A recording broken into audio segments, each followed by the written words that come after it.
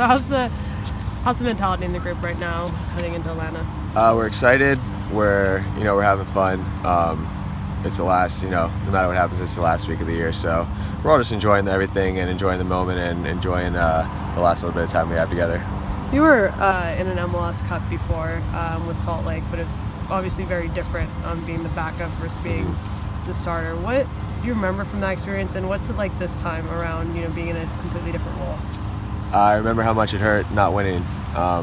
You never know. That was my first year in the league, and when you make it to the final in your first year, you kind of think that that's the norm.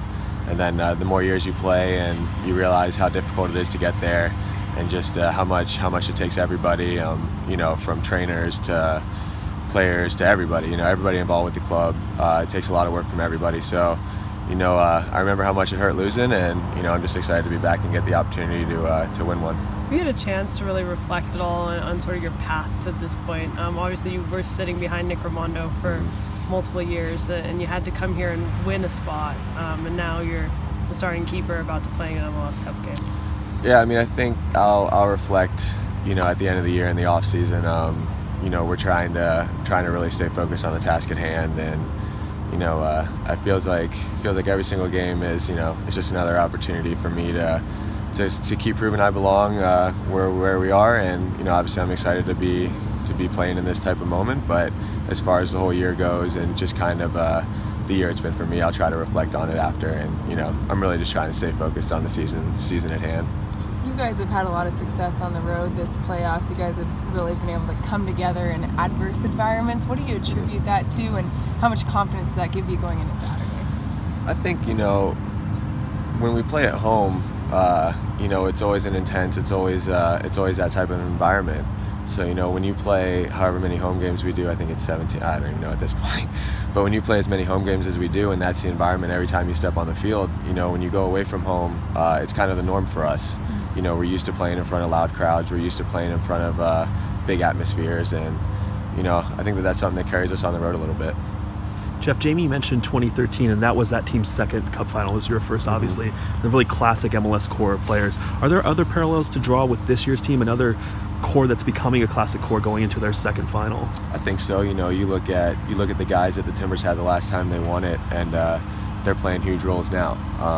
Valeri, Diego Chara, Ridgewell, and Jorge coming back, Milano. That's a good core group of guys, and it's good leadership that we can lean on for the experience of what they've been through. And I think reaching a second final is awesome for that core group, because I think it kind of legitimizes them and gives them the credit and the recognition that they should be getting. You mentioned Ridgewell. What is the difference between having somebody like him, who is a little vocal back there, and other players back there?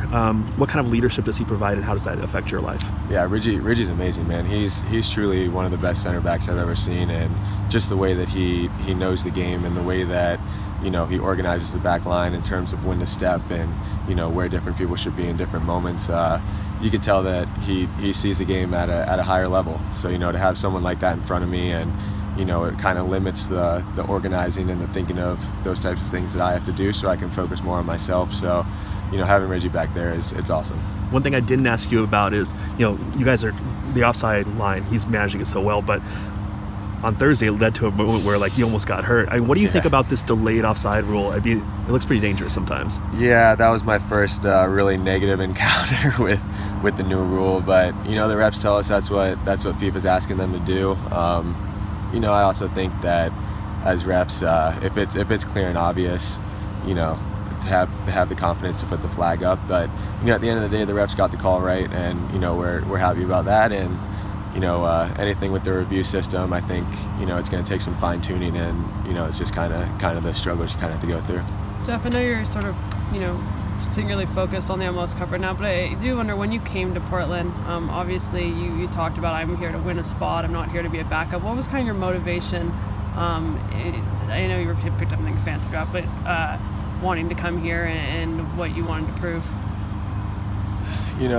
Playing, it's funny, my father-in-law isn't a big soccer guy, and whenever I was with Salt Lake, I used to always tell him, when we play away at Portland, come check this place out, come check out the environment, come check out the stadium, the atmosphere, the crowd, and because I said you'll become a soccer fan, because it's different from the things that you're used to seeing in the MLS. And when I heard that I was getting the opportunity to come here and, you know, getting a taste of what it's like on the sidelines and being a part of the Timbers team, you know, it just gave me that extra motivation to be the guy in the goal. You know, it's always been my goal to be a #1 in this league, and, you know, to get to do it for an organization and and a fan base and a team that, you know, it's just so passionate about it and really truly cares about soccer, which, you know, not all cities are like that in the league. So, you know, it's just a little extra motivation to be the guy here, and, you know, fortunately it's worked out for me. Did you always have that confidence? I mean, in Salt Lake, you know, Nick was always going to play, but did you always have that confidence that you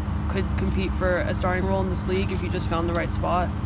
I think it took time. You know, I got a lot of games in Salt Lake, and, you know, as you continue to grow as a player and as you continue to get more games and kind of see the results you're getting, you know, the confidence came with time. But once I got a few games there, and I knew that if I could get out of Nick's shadow and, you know, go into a place where I had the chance to compete, I felt pretty confident that I'd be able to get the spot.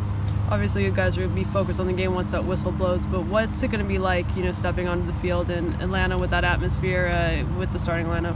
Oh, it's going to be awesome. You know, I think that we're going to enjoy every minute of this week, every minute that we're on the field. You know, it's probably you know, in terms of the MLS, you're thinking two clubs that have really upped what the MLS is, and I think it's two teams that, you know, we play contrasting styles, but I think it'll make for a really fun game, and, you know, the crowd's going to be electric, and it's just going to be a really fun game to be a part of.